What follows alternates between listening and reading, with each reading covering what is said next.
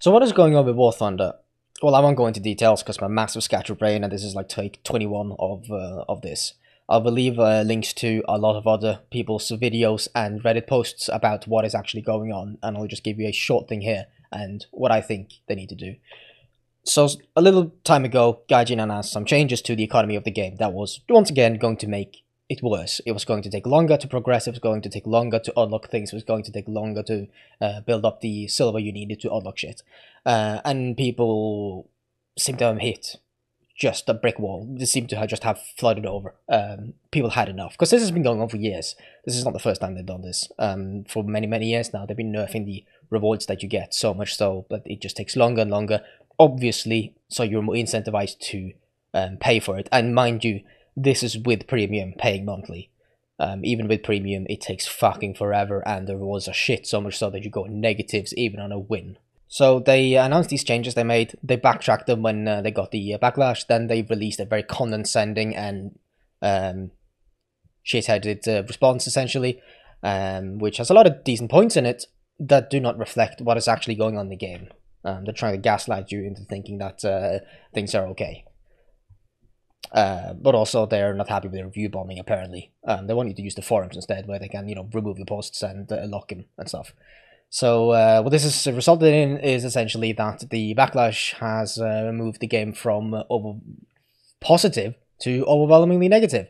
And many of these reviews are from people with hundreds, if not thousands of hours in this game. And it's well deserved, because there are huge issues in it. The economy is among one of them.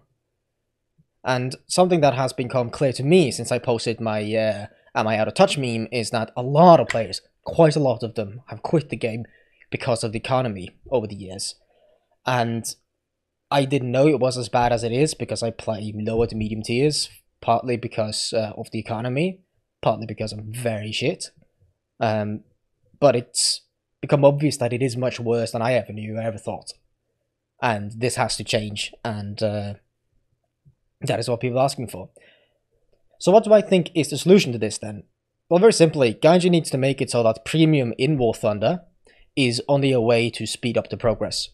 Because right now, it doesn't even do that. It doesn't even make it possible to progress. In higher/top tiers, with premium, you cannot fund the vehicle you're using with a average kill-death ratio. You can see here something that Toba Colvin is working on that shows essentially the gap from prop planes to jets.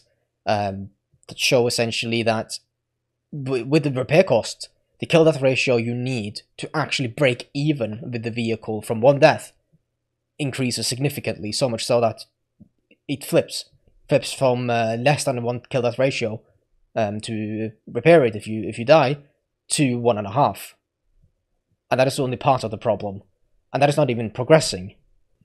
So the negative reviews will continue coming as long as Gaijin are trying to force through these changes and stay on, with their head up their own ass, and continue the same path they are, and which there's not going to be any longevity for this game if that's the way they're going. It has to improve. Otherwise the game's going to die, or as they have been threatening,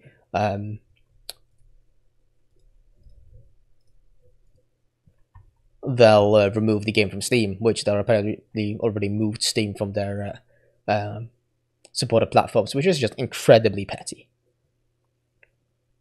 To really drive home how many people and how significant this is, on the 26th of May, this Friday, people are just not going to play the game. I'm not going to, but that's coincidental because I'm working on a World of Warships video. But I ask that you join in too, and from the 26th of May in 2 weeks, or until this has been improved, you don't play the game at all, to drive drive home just how serious it is that they get a grip and make an effort to fix the game. You can already see a dip in players, especially if you look at overall. They just had their all-time peak of War Thunder players on Steam, and it's now going down, and you can already tell that there's a lot of people that are skipping and not playing the game. So just to close off, when I used to play Raid Shadow Legends, around the time when they were sponsoring me, their monetization strategy was more forgiving and less predatory than War Thunder by a country mile, and that says a lot.